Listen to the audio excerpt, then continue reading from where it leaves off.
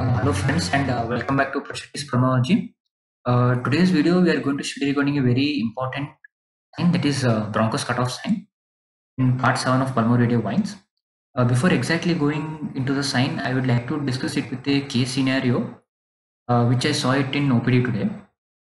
A 50-year-old female with no comorbidities came with complaints of progressive shortness of breath for the past 3 months associated with cough. Mild production with turkish sputum associated with weight loss and also appetite, and there is a significant history of mass exposure. This was the case which she presented with. There is no past history of tuberculosis. She was vaccinated with COVID, vaccinated with COVID vaccinations, 3 doses. On examination, patient had tachycardia, 120 to 130 beats per minute. Saturation was normal. There was no pallor, there was no icterus, clubbing or cyanosis. There was no cervical or axial lymphadenopathy, and there was no edema. On examination, trachea was shifted to the right side. Dull note with percussion, dull note on percussion was heard, with reduced breath sound on the whole of the right hemithorax. So initially our first DD was pleural effusion, but pleural effusion usually is a volume addition because the trachea was deviated to the same side. So it could be either a collapsed lung with underlying effusion. So ECG was done. It showed sinus tachycardia. Then we got a chest X-ray done. As you can see here, chest X-ray, the trachea mildly going towards the right side. And you can see the beautiful left main bronchus and the left lung. And you can see the right main bronchus, principal bronchus, is abruptly cut off. Okay, this is abruptly cut off. This is what we call it as bronchus cut off sign. Whenever there is an abrupt tapering of a bronchus, it could be primary principal bronchus, secondary bronchus, segmental bronchus, call it as bronchus cut off sign. You can see the whole of the white homogeneous opacity on the right side, and this is abrupt tapering of a right main bronchus. So with this X-ray, we got a CT done next, keeping in mind the differential of right lung malignancy.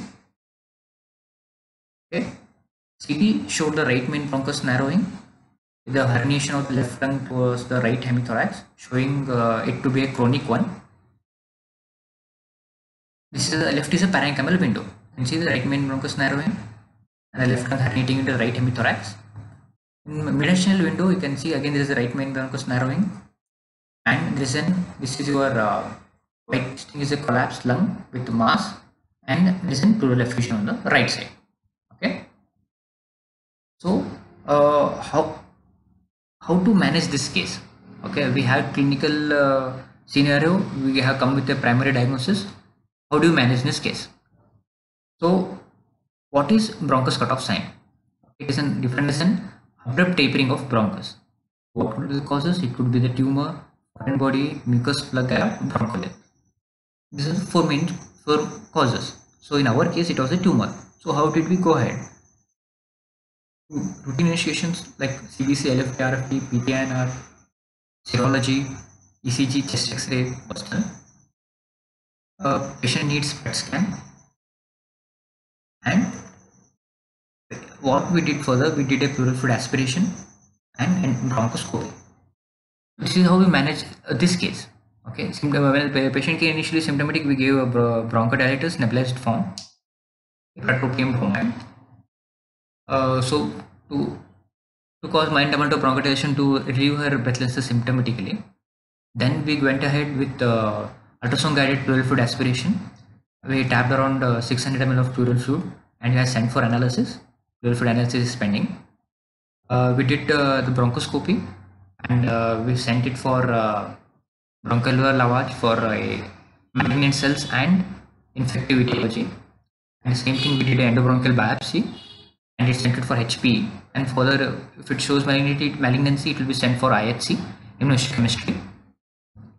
Okay, This is how we manage this case. First, we did pleural fluid aspiration, both diagnostic and therapeutic, and then we did a bronchoscopy with ball and endobronchial biopsy. Okay, everything was done on an OPD basis. Patient is like after pleural fluid aspiration, she improved symptomatically, and heart rate came down to around 105, 100 to 105. Okay, she was discharged. Okay, HP and pleural fluid reports are pending. Okay. Thank you all for your patience listening. If you have any doubt, please leave it in the comment box. Okay. Please like, share, and subscribe. Thank you. Shiv Kasturi Clinic is a place where I work. Okay. Thank you all. Thank you all for your patience. Thank you.